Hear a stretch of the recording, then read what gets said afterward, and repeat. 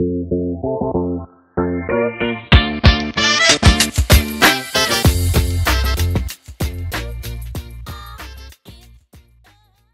and welcome back to another Thrive Architect tutorial. In this one, we're going to see how to use two elements from the Thrive Architect editor, and these are the custom HTML element and the Google Map element. We're going to start with the custom HTML element. With the help of this one, you will be able to easily insert custom HTML code to your page. All you have to do to start using this element is to click on the plus sign from the right sidebar in order to open the list of Thrive Architect elements.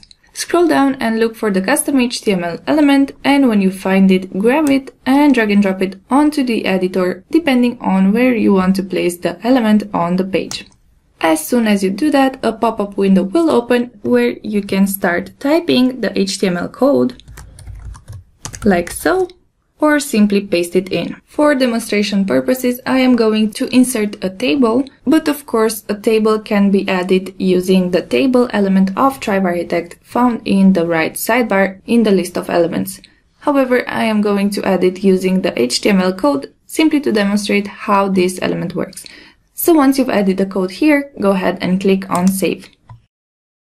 So as you can see, my table has been added here, and the options of the custom HTML element will appear on the left sidebar. If I ever want to go back and edit the code, I can simply click on Edit HTML Content, and I will be taken back to this pop-up. We can, for example, rename it like so, and I'm gonna click on Save, and you're gonna see that this text has been changed. Please note that if you're using this element to add a conversion tracking script to a non-default state of a Thrive Leads form, then another section will appear and you will have to choose when to load the HTML code. We do have a separate article about that, so please check it out if you're in that situation. Besides editing the actual code, you can also use these three sections of options found in the left sidebar, and you can of course modify the layout and position of the element that you've added using the HTML code. You can also use the responsive section to have the element visible on certain devices only, and so on and so forth. For all of these options, we do have separate articles in our knowledge base. This is basically it for the custom HTML element. Now let's see how to use the Google Map one. So of course, to add it, I'm going to click on the plus sign from the right sidebar and look for it in the list of elements. When you find it, you can grab it and drag and drop it on the editor, like so.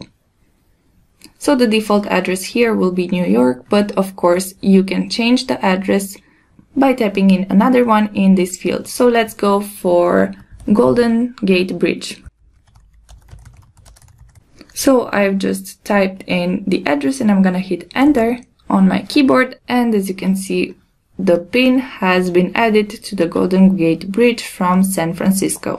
So again, you've seen that once we've added the element, its options appeared on the left sidebar. So besides the address, you can also choose how much the map should zoom in, and you can either use this slider or this field to modify the zoom value. Then you can activate the stretch to fit screen width option, which of course, just like the name says, will stretch the element to full width. Now, if you leave this option toggled off, then you will be able to manually adjust the width of the element like so, using this slider or again entering a numerical value in this field. Moreover, you can also adjust the height of the element, and that will be possible using the height option here.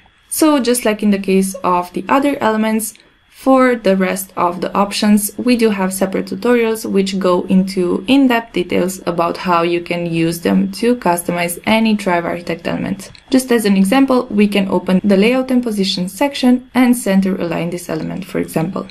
One more thing that I want to note here is that if you have previously used the Advanced Custom Fields plugin to set up a text type of custom field with coordinates as the assigned value for this page, you will have the option of using that custom field with the Google Maps element here. So I have previously went and created the setup, for which I will link some articles and tutorials to help you do that if you want to. And as you can see, the element type option has appeared here, which will let me choose a static source for the Google Map element or a dynamic one. Now, if I will choose the dynamic option and click on this field, I will have the map coordinates custom field that I have created using the Advanced Custom Fields plugin, and if I choose it, it's going to take me to the coordinates that I've set as a value for this page. I will also have this section with more options, and if I click on it, I will be able to choose what happens if the custom field is not available. So that's something to keep in mind if you're using custom fields on your website. This was how you can use the custom HTML element as well as the Google Map element while editing your website using Thrive Architect. Hopefully this tutorial was useful, and please be sure to check out all of the articles and tutorials from our knowledge base if you need more information about Thrive themes and all of our products.